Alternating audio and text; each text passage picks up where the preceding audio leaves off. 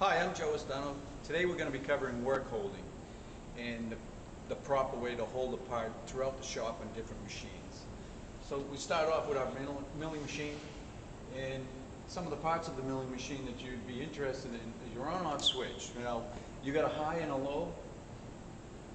You want to make sure that your speed range is high and low. If you can swing around and show them that. If the knob is in high, then you want to turn your spindle on in the high direction. If you bring this back and you're in low, you want to make sure you're in the low direction. That'll give the proper rotation of the tool, right-handed cutting. Okay, so to hold the part, we can hold it on this device. We can hold it on this surface right here, and we know we're parallel. Or we can raise it up if need be using these parallels. Now, parallels are used standing up only. They're not parallel in this flat direction here. This is where they're parallel. And then you can see, raise the part up, lock it in place, and we can take our cut. This is your quill. Bring the quill down a little bit. Come in, and you can take a cut on the back. In the X direction, Y direction, and we can even bring this over to a location if we needed a hose.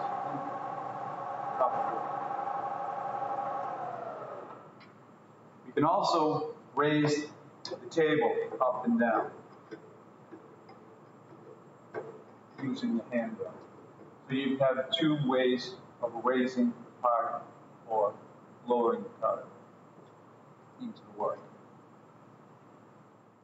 In this setup, what we're going to do is use the jaws that have a step milled in them, so we don't need the parallel. Okay. So in this case, you just drop that part on, tap it down, and you're locked in place. In this setup, if we had a long part, we could set a stop in the end and know that as we take the part in and out, if we had several pieces, we'd be back in the same location. And then you can turn the machine on and do your milling or drill your holes. In this setup, we have a hex collet. This is called a collet block. We have a hex, and then we have a square. I'll show you the difference with two different setups.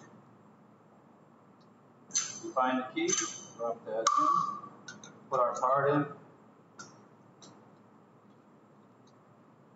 tighten up on the nut,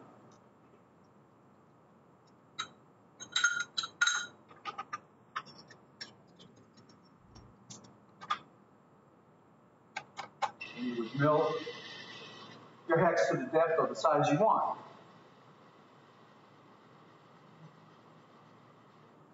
Bring the quill down.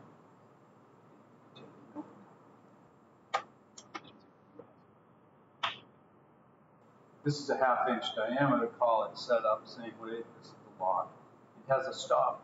So if you're machining several pieces, you can just drop them in, push against the stop, and you know the parts are all going to be machined the same.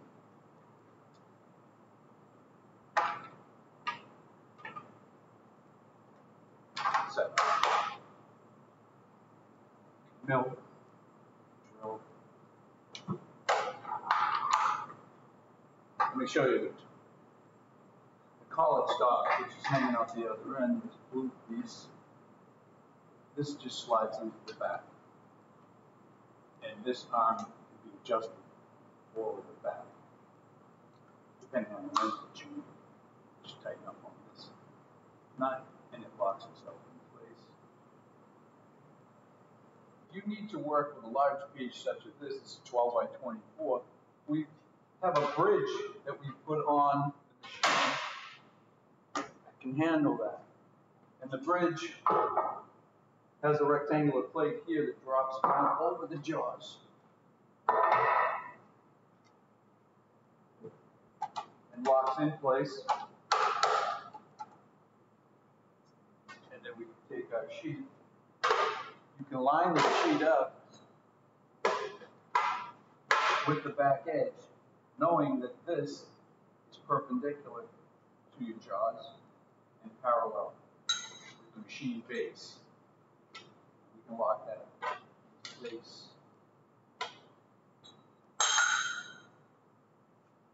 Using the can't twist clamps.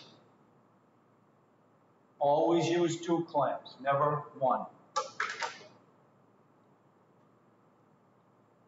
No matter whether you're on a milling machine, a drill press, you always use 2 clamps.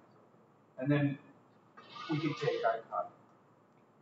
Okay, I'll just show you a quick trick to make sure you're lined up, square and perpendicular. Use the back of the column of the milling machine, push it up against it. Take your clamps, lock them in place.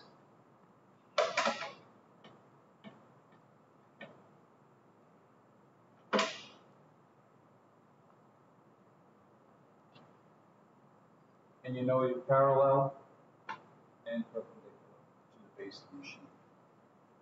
In this setup, we're going to hold a round piece accurately. There's a V45 cut into these jaws. You can put the part in, close the vise. I want to add one thing here. This is your movable jaw. Your indent block or jaw should be in the back where this jaw does not move. That holds it in place perfectly. We're in back gears, a slow spindle speed, and then we can do our draw. You want to change speeds, we move to that high position on the right hand side and go to high, and that home, and then you can draw. If you wanted to stand the part up, we change jaws vertical direction. Drop them in place, you tighten them up.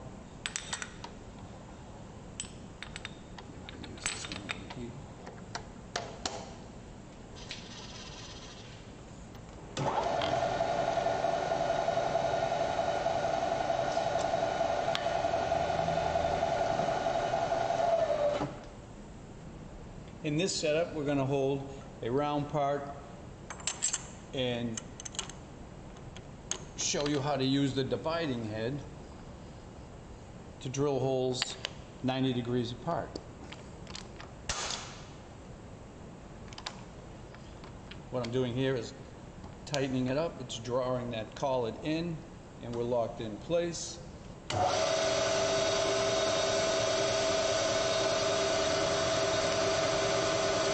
There's notches on the top here, and I'm going every 90 degrees and stopping and locking into that position to get my 4 holes at 90 degrees. If need be, you can bring your tool into the work, unlock,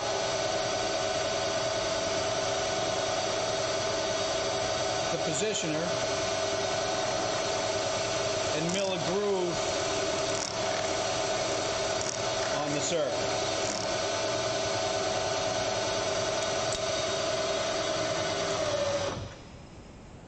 In this setup, I'm going to show you how to lock down a plate onto the bed of the milling machine. This is a T-slot, this is a T-nut. Slide that in to the T-slot. This is your finger, and we have a step block in the back. These match up. So what you do is put that down and hold it parallel, slide this block up until they mate. You either want to be parallel or one step up to get the proper clamping action. You don't want the clamp to be like this. You want it flat, parallel, or a step up. Lock that side. This side. Now to help us get the part square, we can take the combination square put it on the back surface of the table, line it up until it's square, and then you can lock that in place.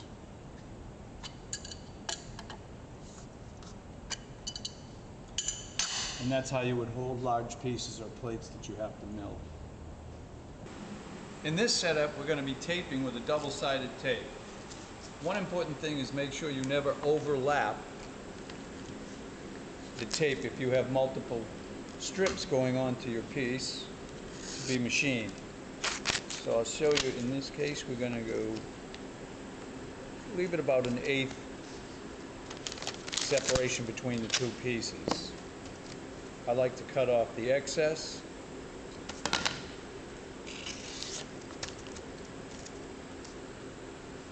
And then we peel the back side off.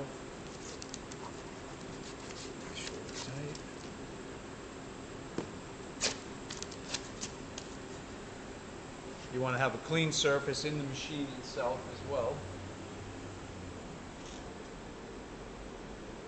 Push down hard, firmly press it onto the block, and we're good to go.